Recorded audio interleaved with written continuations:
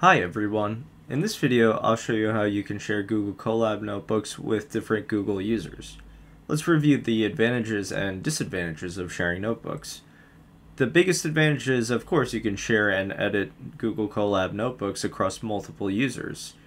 You can also give these users different permissions, so you can give them editing permissions to actually make edits and save those edits within the same Google Colab notebook, or you can just give them viewing permissions. I'll show everyone how to do this later in the video. There are, of course, disadvantages to sharing notebooks, the biggest ones being security issues. When you're granting permission to a user, if they have any malicious intent, they can cause issues within the notebook, such as planting malicious code. And if you ever retrieve notebooks online that are shared notebooks, you have to be wary of running those as well, because some of those can contain malicious code. Let's get into the actual notebook itself and how we can share this. So this is a simple notebook I made of a plotly graph for a previous video. We can see that it's a bar chart, and we want to share this with another user. The way that we can share this is we go to the top right corner and we hit share. And we can type in the person that we want to share the notebook with. We can send a message to this person if we want.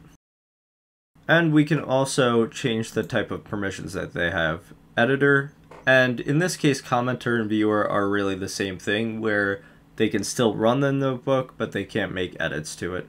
So let's send this over, and I am going to share and switch over to my different account, and we can take a look at this. The way I can easily bring this up is if I go back to share, I can get the link. And you can type the link right in the top of the URL and search. So we can see that we have the notebook here as well, and we can run it. It will give you a warning that this was not authored by Google and it was sent by this person, which is, again, myself, so I trust it. But always be aware of these notebooks, and especially if you're working with them online and you don't know the author directly. So I'm going to say run anyway. And we have this printed out. Let's say that I want to make an edit for this. Instead of having it as purple, I want to change this to pink. Looks like it went through. And we can save this. And if I go back to my other Colab notebook, it may take a few seconds for this to pop up. Okay, we can see that the edits have come through to the original notebook that I wrote. And we can see that the edits came through. If we want to change the permission to the person, we can just go back to share, and we can change them from an editor to a viewer or a commenter. And they have the same permission structure when it comes to Google Colab notebooks. Let's go back, and I can still run the notebook, but if for whatever reason I want to make a change, it will run in here. But I can't save it to the original one because I don't have permission to do it now.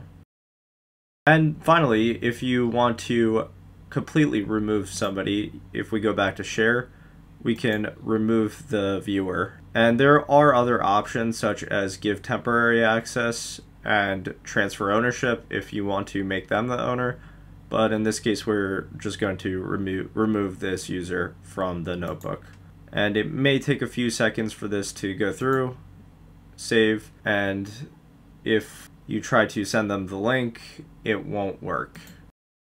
You can also go through your Google Drive to give people sharing permissions by just right-clicking, and you can click on share, and this will give you the same options as within Google Colab itself. Thanks everybody for watching. I hope that this video was helpful. If you found it useful, you can like and subscribe. You can also connect with me on LinkedIn, Twitter, GitHub, and Odyssey. Thanks again, and happy coding.